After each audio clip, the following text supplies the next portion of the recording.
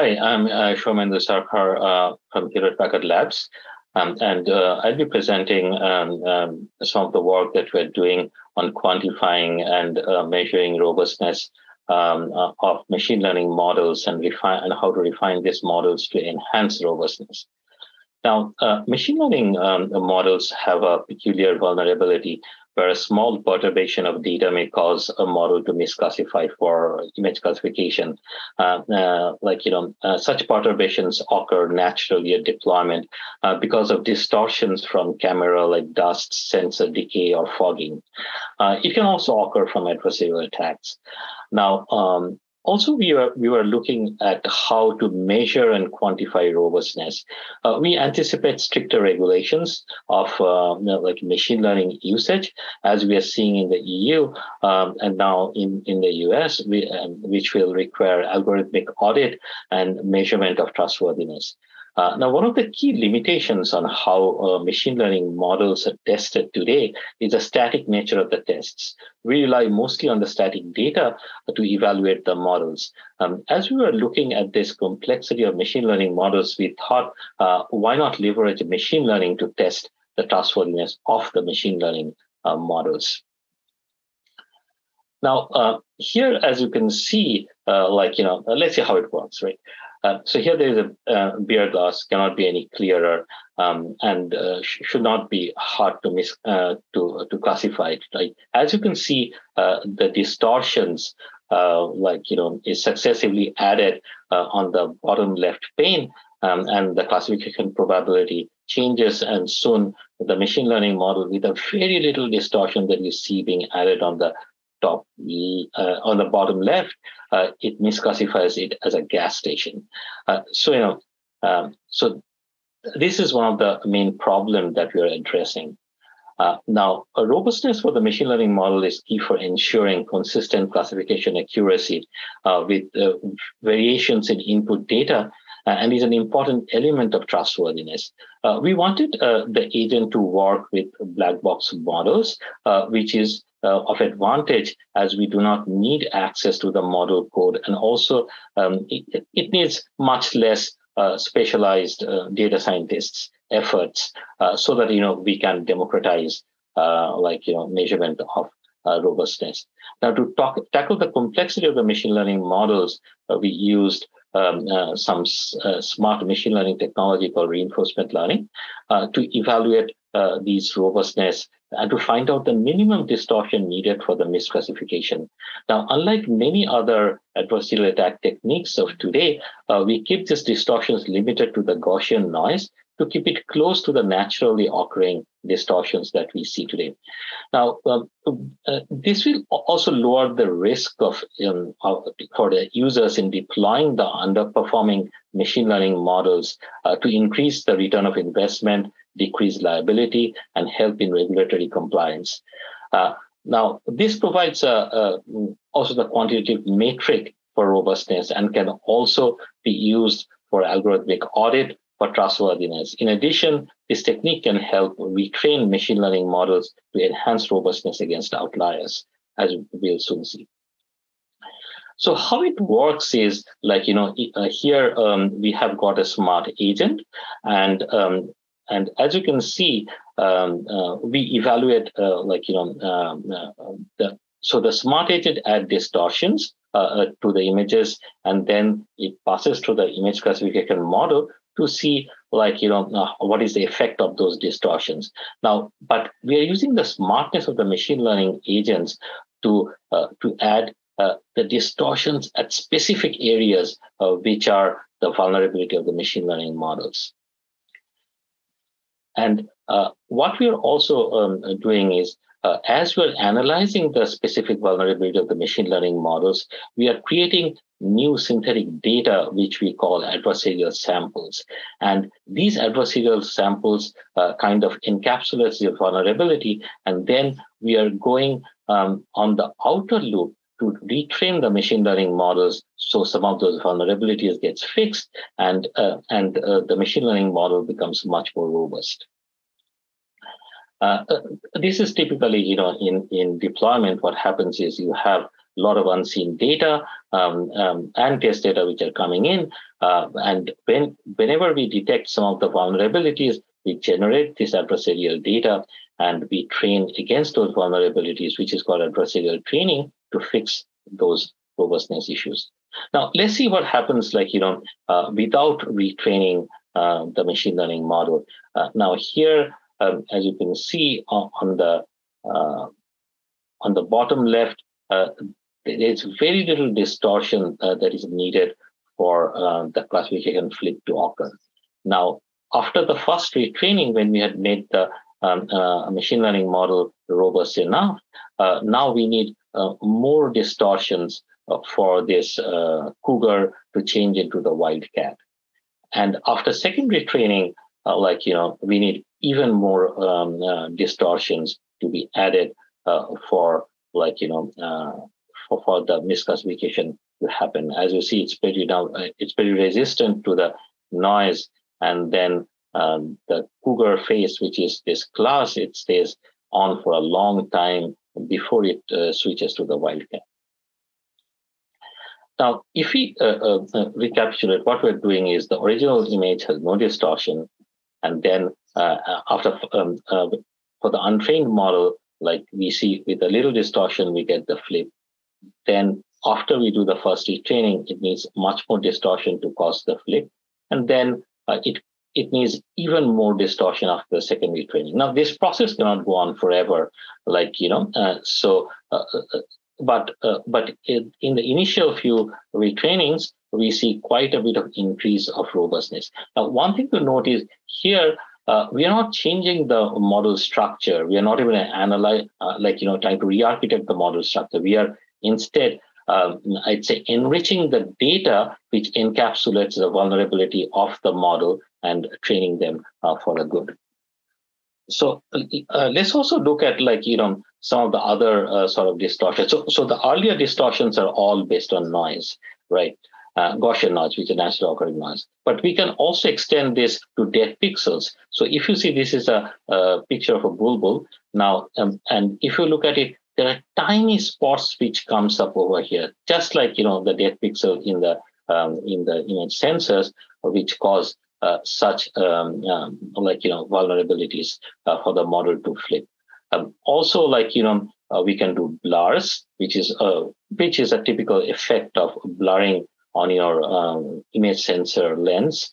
And as you can see, there is a tiny blur which appears over here. And if you look at the original image is clear, and this tiny blur at a very, I'd say, vulnerable area of the image can cause it to misclassify.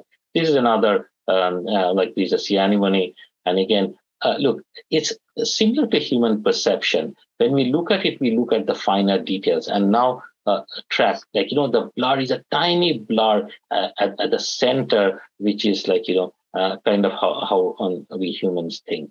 So these are some of the data augmentation techniques by which you now change the static nature of the test data to a hacker who dynamically can morph the test data to find out the vulnerabilities, to quantify how robust a machine learning model is. And then we are using this adversarial data which we have generated to train the machine learning model to make it more robust. Now I'll hand it over to my colleague Liam, who is now implementing it in a way this computation scales. And HP has got this. Hi, everyone. I'm Liam, and I'm excited to show you how you can apply what Shumyan Yudu just showed you to, using our open source library called Determined. And Determined is basically a platform that focuses on making model development at scale easy and highly usable for groups and teams of ML developers. So, on day one, if you're a single ML developer, you're working generally with small experiments on single GPUs, and therefore you don't really need a lot of the infrastructure That's really useful when you start scaling to more GPUs or when you start requiring kind of guarantees around reproducibility and being able to collaborate with your team and so on. So Determined is a platform that focuses on the day two of machine learning development, where you want to have infrastructure that can help you manage multiple GPUs and perform more complicated machine learning workflows like hyperparameter search, and also track all of your experiments so they are reproducible and shareable across your group. Another thing that we help with is distributed training, which can be hard to configure and fragile to use, especially if you're starting from scratch in the cloud or on your own on-premises machines. Some of the main features of Determined are kind of shown here, and we'll get to see a few of these components in the demo. But as I said before, Determined really focuses on the model development portion of the ML development pipeline. We integrate with solutions kind of before and after training. So, we integrate with various data storage solutions like S3 and bucket storage in the cloud. And then we also work well with kind of downstream applications like Seldon and MLflow that kind of make serving much easier. But the core of Determined is really focused on training, and you can see some of the features that we support here. And I think many of these features help tremendously with usability and being productive, especially as you start scaling to more GPUs or just larger data sets and so on. So let's see how we can use Determined to use the robust adversarial data generation method that Shuningdu presented previously. So here we're looking at the Determined web UI, and right now I'm using Determined to run a cluster on Google Cloud. And you can see there are various buttons over here on the left side that kind of summarize various things that you've done on your cluster. I'm going to go over here in the tasks and open kind of a notebook that I've set up previously to do adversarial example generation. It's this one. So you can see like Determined, you can work with notebooks and Determined very easily. It's hooked up to a shared file system that we've created in the cloud. And I just have the R lab, which is the technique that was presented before. I have a demo up here to kind of show how you can very easily use this just in a notebook. So doing a bunch of imports over here and configuring how we want to generate the data. Next, I'm just going to create the data loader and also the classifier that we're going to attack with the method. So now we can see the classifier has been loaded.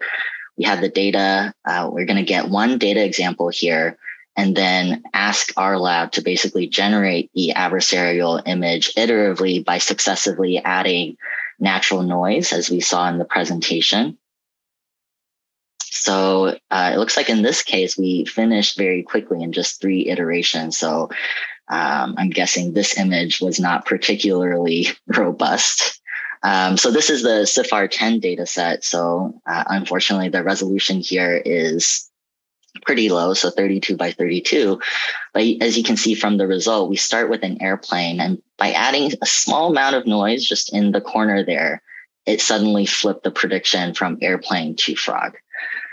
So a notebook is all nice and good when you just want to interact with your data and maybe get a feel for how an adversarial attack performs.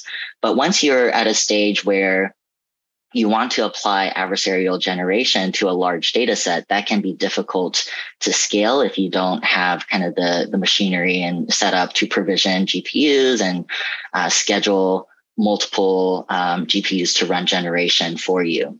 And that is kind of where Determined can help a lot with the workflow.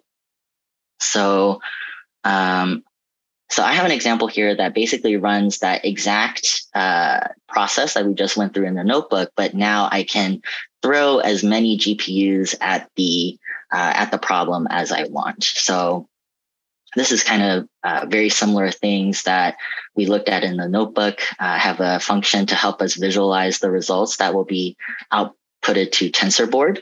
And as you can see here, it's very similar. Load the data, get the classifier, and loop through the data loader now to generate all of the examples. With determined, scaling from just one GPU to multiple GPUs is as easy as changing a single line in an experiment config. So if we start with the single GPU example, have hyperparameters that kind of control how the images are generated. And as part of the resources, I'm telling determined that I want to use one GPU here. And if we look at a multi-GPU configuration, everything is the same, except I just changed the slots per trial under resources to 4 or whatever number you want to use. So with that configuration, I can now create an experiment in determined. So I'll launch both a single GPU and a multi-GPU experiment. And we can come back to the web UI to see what's happening on the experiment end. So I've created a workspace and a project to kind of aggregate all of these experiments together since they're related. And I want to be able to see all the experiments I've run related to this question in one place. So the 2 experiments we just created show up here in the web UI. And if we look at this current experiment, nothing is being generated because in the background, we're actually provisioning instances in Google Cloud for you. So this is why this hasn't gotten started yet. And similar thing is happening with the multi-GPU experiment. But I do have a few experiments that I kicked off a little bit before that we can look at to see kind of what the model development process looks like with determined. So let's look at this completed one. So this is the multi-GPU experiment, and you can see like I've registered basically the average L2 distance that quantifies model robustness to this kind of Gaussian noise. That's all being kind of tracked over here as part of the experiment overview, and can see the robustness of the model for the CIFAR 10 test data set is around an average L2 distance of 2.2 that's needed to basically flip a class label. So this is all being tracked and determined. You can see this. You can see the hyperparameters that were being used. The logs also show up in this panel here. And you can filter by rank. Since we used 4 GPUs here, you can see, you can basically filter to the logs that are being generated by each individual GPU. And we can also open up a TensorBoard to look at the various images that were being generated as part of the adversarial attack process. So right now the TensorBoard is spinning up and it's copying data from Google's Cloud Bucket, where we basically persisted the TensorBoard events automatically for you. So I know I might have generated quite a few images, so that's probably why this is taking so long. But we can come back to this in a little bit. Let's take a look now at what's going on with the other experiments that we submitted. So you can see now the cluster usage is higher because we've spun up additional GPUs. And right now we're just setting up and launching the individual processes to generate the examples.